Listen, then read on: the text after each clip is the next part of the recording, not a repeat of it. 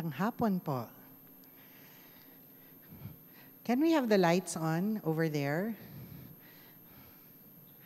Okay, I just want to see a show of hands. Who's already working in marketing or the communications or media industry? Oh, a lot of you. Who plans to work in marketing or communications or the media industry? Okay, and who currently works for me at McDonald's Marketing? Sorry, I just have to check attendance. Okay, very good. You are here. All right. Let me start first with, I'm going to share with you 5 lessons. Okay. They all start with a C, so hopefully you can remember all our 5 Cs. And this is all about our experience specifically for McDonald's Philippines. We do work, of course, for a global brand, but we are given a framework and we're able to move with some freedom within that framework. So a lot of the examples I'm going to share with you are really locally initiated. First, those of you who are working or will work, okay, in marketing, please, digital is not just about marketing. I think Eric already shared earlier that it's everything. In our company, we had to tell everyone digital is a business imperative. It can't just be the responsibility of the marketing department. It has to be a way for your brand to connect with the customers and even your employees. Second, digital marketing is also not just about a Facebook fan page. That's so 2010. Okay? And it is also not about a hashtag or trending. Okay, hopefully, after about 15 minutes of sharing, you'll be able to pick up a few points. So, first, it is about consistency. Remember, the brand is always your filter, and the customer is your focus. When we say that, you must really know who your brand is, who your brand is not, and what brand and what role it plays in the lives of your customer. If you do not know that, then you will get confused with all the noise out there, as Ed has shared, and you will not be able to really focus on that signal. That is your best filter. For us, we say at McDonald's, it is only real when it is real in our store. But we all know that our lives don't just revolve around the physical world. There is such a thing as the virtual world, and therefore we want people to also feel McDonald's even outside our store, perhaps still in the physical world, but also shared experiences in the digital world. So let me just show you through an example.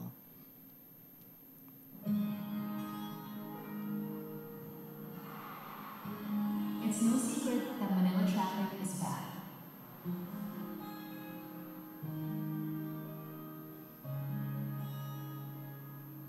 Even worse when you have to pay up for it.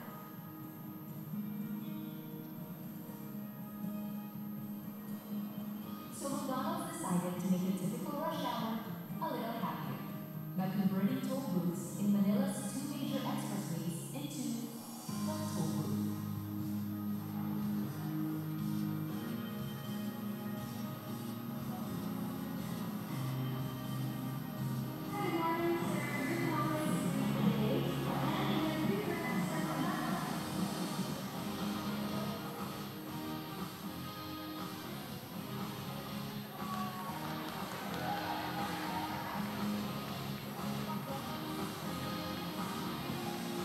Captured the experience and the happiness spread even further.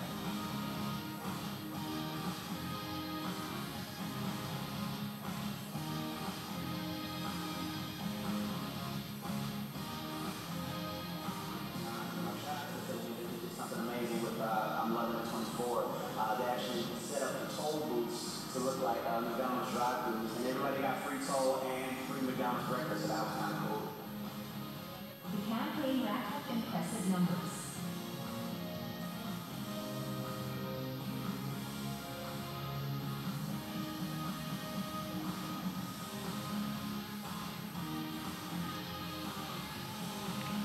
What they couldn't count was the number of smiles he put on so many faces.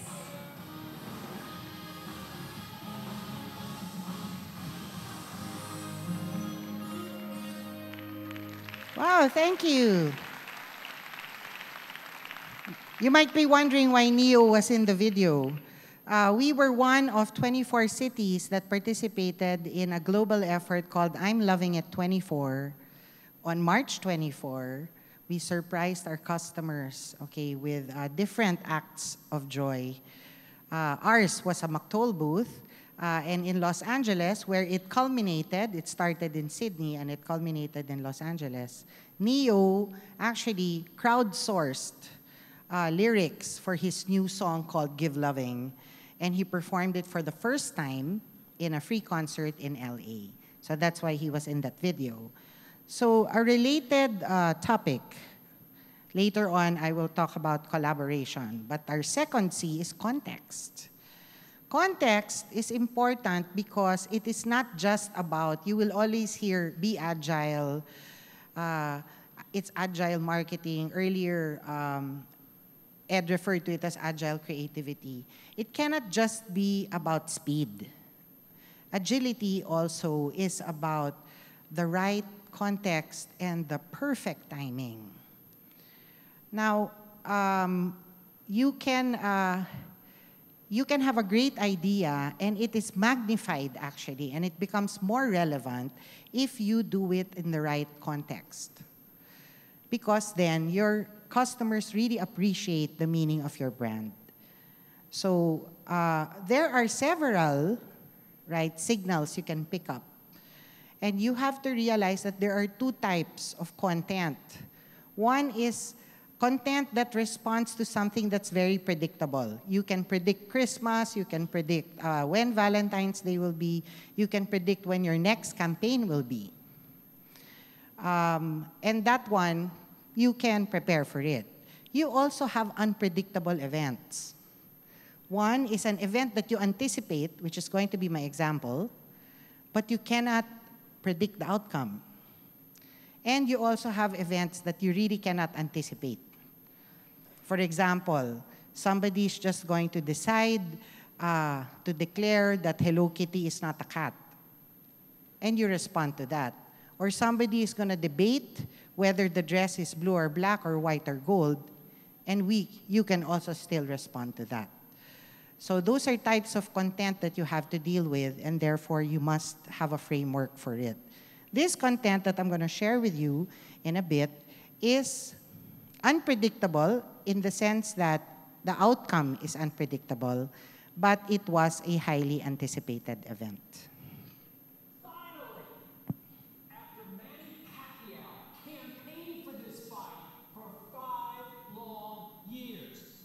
It was about to happen. Pacquiao versus Mayweather. An advertiser's dream in Pacquiao country. But how does McDonald's rise above the clutter without any endorsement from Pacquiao? Tuloy-tuloy po ang nakapapasok init, mga kabayan. Posibleng umabot sa 40 degrees Celsius ang heat index. The answer was in the weather.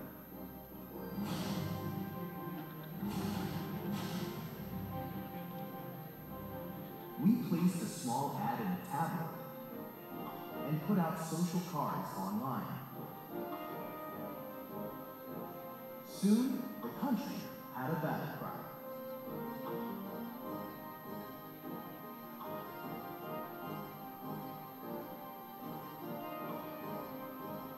Which resonated across foreign media.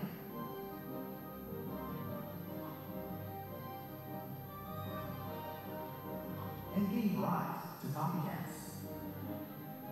When the judge's decision came out,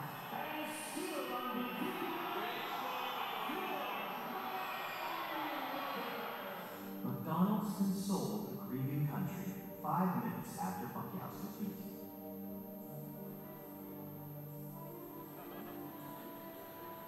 With minimal investment, the campaign results were impressive.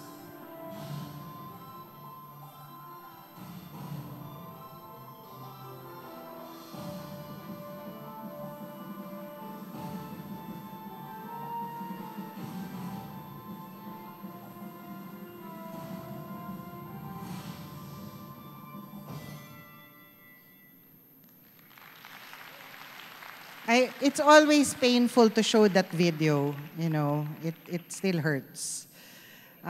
We actually had a win card, a win social card. It would have been sweet, period. You beat the Mayweather. Okay, unfortunately, we were never able to put it out. Okay, my next point is, by the way, there was another hashtag that came out of that campaign, which was hashtag promote the copywriter. She's our creative director already. Okay. Okay. Third point, collaboration. In marketing, it is not new when people will tell you, please listen to the customer.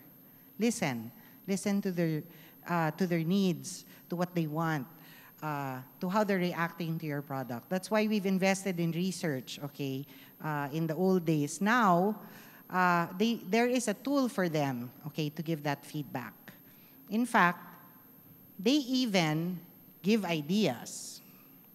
So much as we would like to take credit for being the first brand to have come out with Aldab, those ideas were already picked up in the first 2 weeks by our agency partners, Leo Burnett, because we do have a listening tool, and they clamored for it.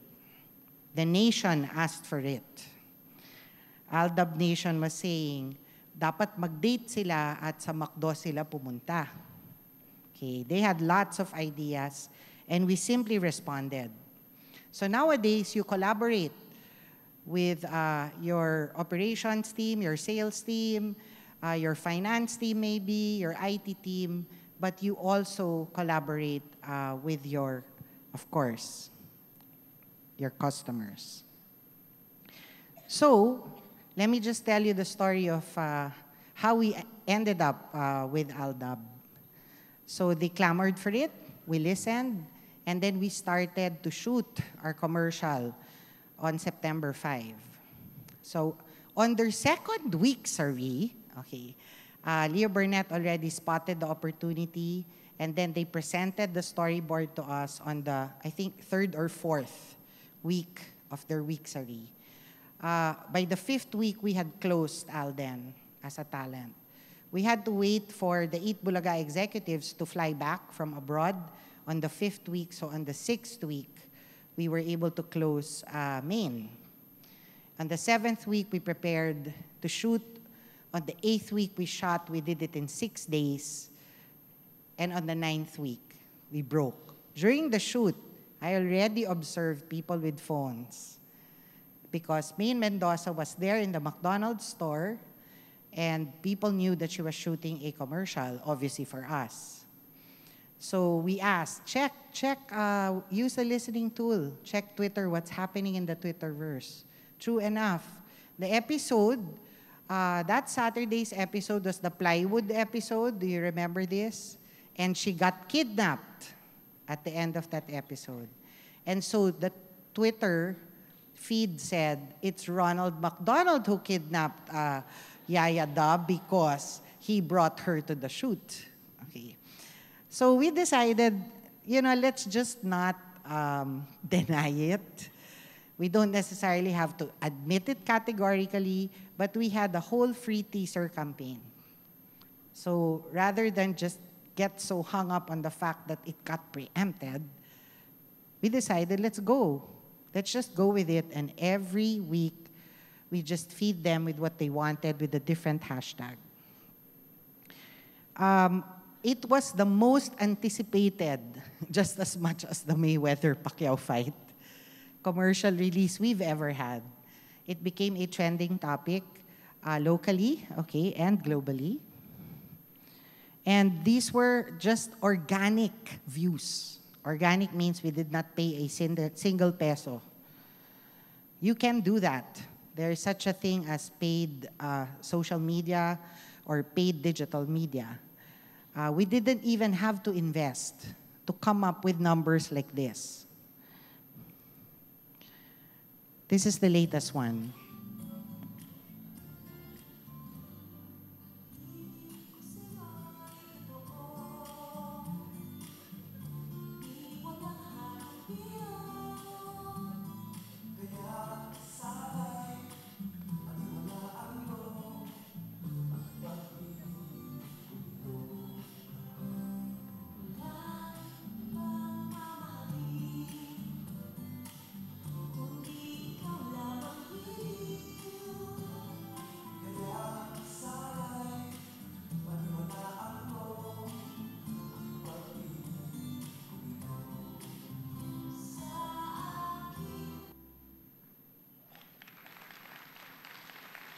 Paglabas nyo dito, yan ang kakantahin nyo. Okay, so even our followers and our fans in all our social media channels, we started to notice an increase. So I even included the Twitter account of my boss, Kenneth Yang. When we first launched his Twitter account, internally, it was really meant to be able to connect with our crew. We launched it, and at the end of that day of the launch, he had about 96 followers. I had to force 4 more employees so we could hit 100. Okay, and then, look at this. It was actually, what you're seeing here is outdated. He already has about 13,000 followers. So it's really amazing if you're able to connect, okay, with your customers, that the whole Aldab Nation really supported and followed his account. We're just careful because after all, Kenneth Yang is still the president and CEO of McDonald's, and he is not the president of the Aldab chapter in Urdaneta Village. Okay, we've got a lot of praises from fans. They continue to give us ideas. They're telling us, please come out with a Happy Meal. And the toy should be all the Calles area characters, okay? We're still trying to figure that out. You'll be amazed if you're able to really collaborate with your customers. They are very generous, actually, with their ideas.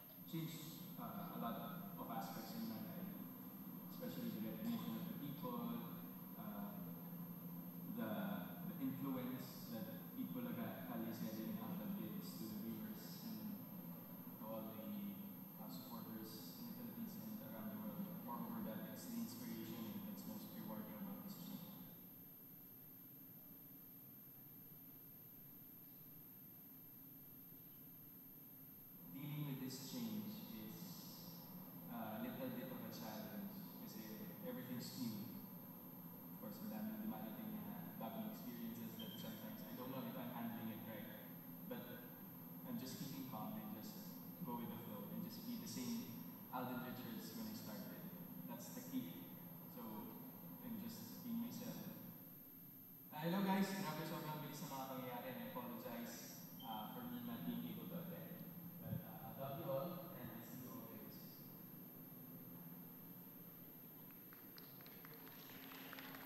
That's a special message from Alden. And again, he apologizes. We actually tried to get him, but his schedule is just extremely busy. And so he did that video for you. Okay. 2 more points. I know, it's so disappointing. Okay. Point on courage. Digital is fairly, I think, a new thing for a lot of people in our industry, especially if you work for a brand like ours in McDonald's. We're essentially, they call a brick and mortar. We're a global brand. We have 10 million rules that you have to deal with. You really have to have that courage to move from pre-testing everything to really a test and learn approach. And that's what we've adopted since about maybe 2011. We believe that if you don't experiment and make the mistakes on your own, you will never get those learnings so that you can take advantage of it actually against competition. We'd rather make the mistakes ourselves and learn from it. Okay, so that we can do it right after that, ahead of the rest. And part of that courage actually is there's a certain discomfort, and I think it's good. An IBM CEO said positive discomfort is necessary if you really want to innovate and if you want to grow as a business. And we embrace that kind of thinking. So one of the things that we've invested in, and it's believing, you already know in multi-screen viewing, but we had to identify that Twitter specifically is not just a second screen to television, but it is a second live screen. And because of that, we wanted to collaborate actually with Twitter. We found a technology that they offer called Twitter Amplify, but it was a television network who had to be able to have an agreement with Twitter to make this happen. And so we approached ABS-CBN, sports in particular. Sports is a live event. It has an unpredictable outcome. Sometimes you won't even know there's something happening until you check your Twitter. Then you realize, oh, it's the game of UAAP for Ateneo Lasal, although bukas pa yun. And therefore, you're going to tune in. So it actually helps increase even TV viewership. So that was our pitch to ABS-CBN. So this live screen for Twitter, we made this work for us with the UAAP cheer dance competition. So if something is happening in the MOA, on ground for the cheer dance, that you're witnessing on television, there's also something happening in the Twitterverse. You will get to see a different camera angle because it is fed through Twitter Amplify. Then, McDonald's participated by also offering you your own cheer dance competition in the Twitterverse, which was really a promotion and encouraging each school to tweet a hashtag. Of course, some of them, like I said, our customers, they're very generous with their own ideas and they come up, okay, with user-generated content. So if you'll see on the upper right, that is an example of a video feed through Twitter that is sponsored by McDonald's and shot by ABS-CBN using and feeding it to Twitter using Twitter Amplify. So we asked everybody, so ang nanalo sa cheer dance competition ay NU, pero sa McDo Bon Fries on Twitter for cheer dance, ang nanalo ay UE. So we were still able to get that participation. And this is just the start of our three-way partnership, okay, with Twitter and ABS-CBN for really maximizing Twitter as a live second screen. Lastly, concern. Listen to the signal, not the noise. This is a picture, actually, on this side. That didn't come from the brand. That came from a netizen who was so proud of this boy because despite the conditions, he really wanted to study. Later on, we got to know him as Daniel Cabrera. He's 9 years old. He wants to be a policeman, and he's from Mandaue, Cebu. And so the Cebu Police Academy gave him his scholarship in college. And so McDonald's responded and gave him all the expenses he needs from grade school to high school to complete, okay, his education. We didn't expect, actually, that it would be picked up by Huffington. That actually came from our global office who started to call us and ask for the details. We weren't really noisy about it. What was important to us, we also wanted to donate, actually, to his Subang Daku Elementary Schools. Diyan nag-aaral si Daniel Cabrera. And we donated, we call Read to Learn kits to teach public schools to read. Concern is still important. And so just to sum it up, my 5 C's on learnings. Consistency with the brand. Brand is the filter. Customer is the focus. Context, collaboration, courage, and concern. Thank you very much.